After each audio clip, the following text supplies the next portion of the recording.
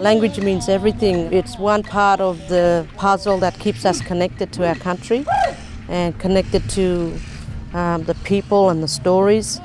Here we are fortunate that we still have some form of our language here, and language is being taught in our school as well as language lessons that involve the elders. We did a school show yesterday at the Yarrabah Primary School.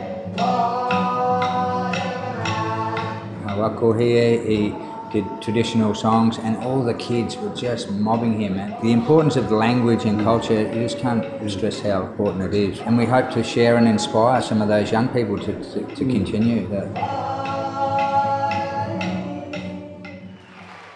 Language needs to be passed on from generation to generation, because without our language we don't have our identity, we don't have our connections.